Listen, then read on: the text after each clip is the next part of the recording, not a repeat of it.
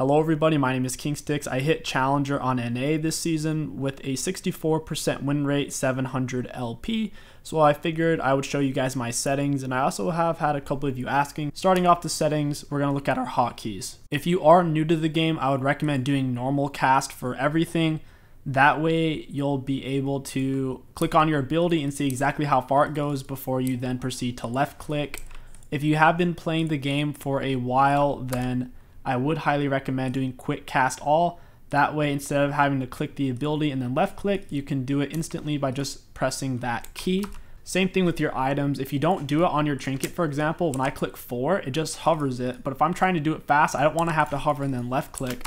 I just want it to automatically just put it in there so I don't have to left click and waste that extra bit of time. That's something that I find relatively valuable, makes a little bit of a difference. I would take off both of these. I don't like either one of them. It makes it feel really awkward.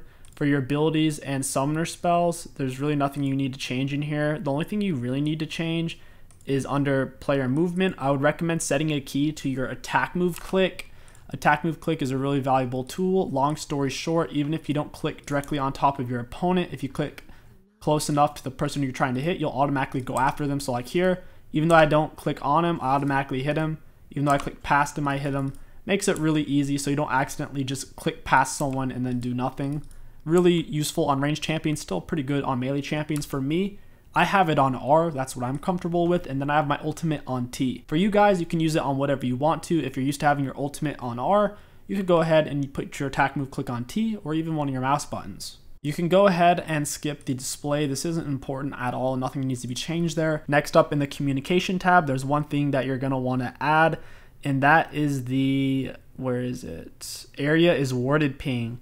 This isn't naturally bound to anything, so the only way to use it is if you come in here and set it to something. I have it on my mouse button, which is Alt 3. So let's say I'm playing bot lane, support, mid, whatever. My jungler wants to gank. I could say, yo, this is worded, whatever. It's not too useful as a jungler, but you can still use it. Like if you're setting up a gank and one of your laners is trying to follow, you can ping it out. In general though, it is more useful as a laner to help give roamers and your jungler a little bit more information.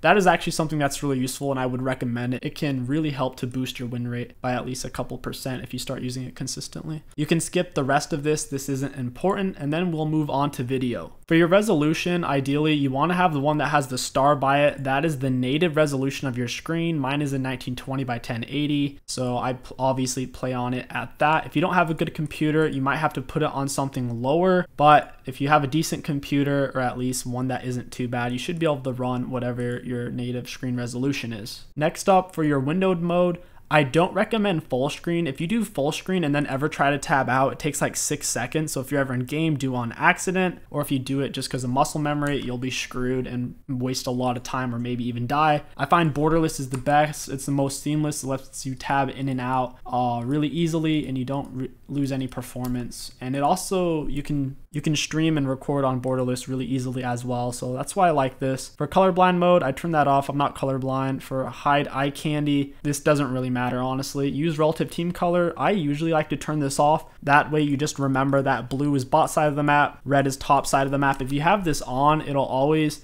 make your side blue. So even if I was on this side, it would show my stuff up as blue.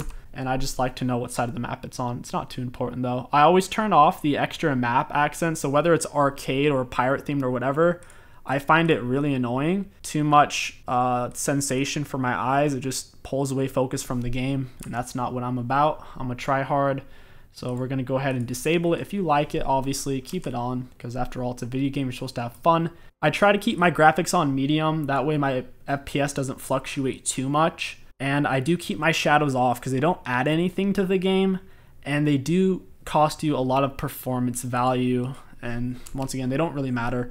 I do put on character inking though, because I feel like it makes the characters look a lot nicer. If you turn it off, they look really weird and just white. Ideally, you want to have as many FPS as possible, frames per second. Now, if you are shooting for more than 144, you're not going to be getting much value. The biggest value you can get is hitting at least 60 FPS. That is massive. And then if you can get up to 144, that is even better. After that, the gains you'll see from it will be very, very small and you won't even really be able to notice it. So really shoot for 60 FPS if you have a bad machine. If you have a good machine, try to get up to 144. Even if you do only have a 60 Hz monitor, it does help. Trust me, I tested it out, and there's different videos you can look up on it why having a higher FPS, even if your monitor is a lower refresh, is still decent. In terms of anti-aliasing and wait for vertical sync, it's theoretically supposed to make the visual experience better. I've tinkered with both of them over various seasons with different machines, and I have found them to typically increase your input lag by quite a bit and makes the game feel really damn clunky. Now, if you need this because your machine's super shitty and you struggle to run 60 FPS and there's a lot of like frame tearing and stuff, then sure, but if you can, I'd recommend really not using these. Next up is sound. Just with my sound setup, 40 is right for me on the master volume. It can be whatever is right for your sound up or for how loud your speakers are. For my music volume, I like to have it at half of the volume of my master volume. That way it is just background music and it's not something that overshadows the gameplay, but it is still there so you don't go insane. Next up, I lower the announcer volume a little bit. She's really not that important. And then I just turn down the ping volume by 5 because those can get really annoying if they're too loud. You can turn down the pings all the way down to 50 to be honest. Let's set it at 60, that's about right. And then obviously you don't want to disable all sounds, and I prefer the updated music. The classic one's kind of dank. All right. Now we have the interface. I put the HUD on 0. This is your HUD right here. This section, this is your HUD. And you really don't need it to be big. The bigger your HUD is, the more of your screen it takes up. You see how this all got way bigger and now you can see less on your screen. And it doesn't really do anything in that sense. So you might as well have it on 0. You should still be able to see your stuff easily. If you have bad eyesight, you can leave it around 30 or 40. Cursor scale, I leave it at 50. I like a large cursor, it's standard. Chat scale, I put it at 0. I'm not too interested in reading chat. Minimap scale, I put at 100. A lot of you know that I have played with it on 200 and even at 1.250. I would recommend just playing with it on 100 to 150. 200 is a little bit too large for me since I play on so many accounts. 100 is right for me. It's what I'm used to, and that way I don't have to go to the hassle of changing it on every single account I play on because I don't get too used to it. Next up, I make sure all of these are on. The summoner names doesn't matter. I mean, if you're trying to hide it or if you have a really long name like mine, you might, but that doesn't matter. Turn on screen flash on damage, champion highlight on center of camera. What that does, it shows this little V. So if you're in a thick team fight or if you don't know where you are, by holding it down, it'll help you find yourself. Really nice for team fights. Screen flash on loss of control. This is nice if you're CC'd. Around the edges of your screen, it'll do like a very, very light white flash. It doesn't really come out very far, but it's just helpful for you to realize what's happening. I think it's worth having on. Enable legacy cursor. It's just for older players. I used to use the legacy cursor, but I've gotten used to the new one, and since it's standard on all accounts, I just gotten used to this new one. Always show extended tooltip information. If you're new to the game, sure, if you already know how things work like monster camps, I wouldn't bother because this gets in the way. I would also recommend turning off show enemy tooltips. If you have this on, every time you're attacking the raptor camp, it's really annoying. So every time I hit it, it pops up on my screen. Every time your cursor is hovering over it, and it's really spammy and might give you a seizure. It's really, really annoying to have that on. So I recommend turning that off as well. And you really should turn on show target frame on attack, show attack range, and show spell cost is really nice. As you can see on my screen above my Q, it shows 40, W 60, 40, 100. So if you're low on mana, you can do some quick math and realize if you have enough mana for the burst. If you don't have this on, then you're going to have to hover over each ability and read it instead of being able to have your cursor free. So I think that's really nice to have on. Enable line missile display as well. And then for the ability cooldown, I think it's really important to have it on minutes and seconds. That way you can do the math easier and you're spending less time thinking about it, knowing exactly when an ability is going to be up. Next up are two really big ones. Show neutral monster camps is massive. If you don't have this on, then as you see on the mini map, they won't show up at all, and then you can't keep track of the timers very easily, so obviously have that on. And you should also have on allow minimap movement for obvious reasons. For me, I'd like to do my minimap on my left because I am left eye dominant. Obviously, if you are right eye dominant, play with it on your right. That's just pure preference. Next up is show timestamps, very important.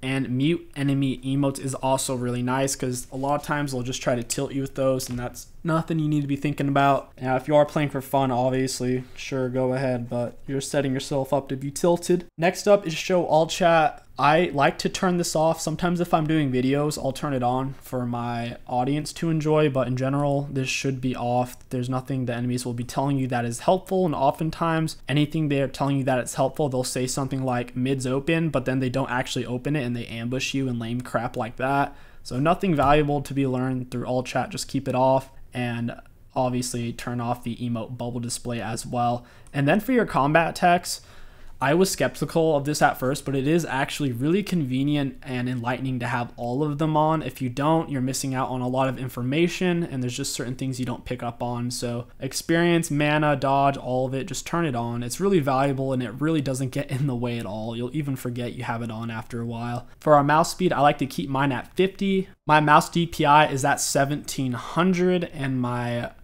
Microsoft mouse settings is just neutral. I turned off the acceleration, but it should just be the normal medium speed. Then for my camera move speed, I have it at 70. Your camera move speed is when you pan around like this whenever you push your cursor against the side of your screen. 70s are right for me if I'm ever needing to get some extra sight. That's about right for my hand, for how strong I am, for my mouse, all of that stuff. And then for my camera move speed keyboard, that's only when you're using your keyboard arrow keys. Rarely do I ever do this, maybe once in a match, and it's kind of just for fun, so this one doesn't really matter as much. Next up, I like to turn off move camera on revive. If you're watching a fight, you want to teleport in, or you have a global ultimate and you're dead, what'll happen is right when you revive, it'll put you right on the fountain with your thing over you, and that can really mess you up. So I like to go ahead and turn that off. I feel like it's really not that helpful.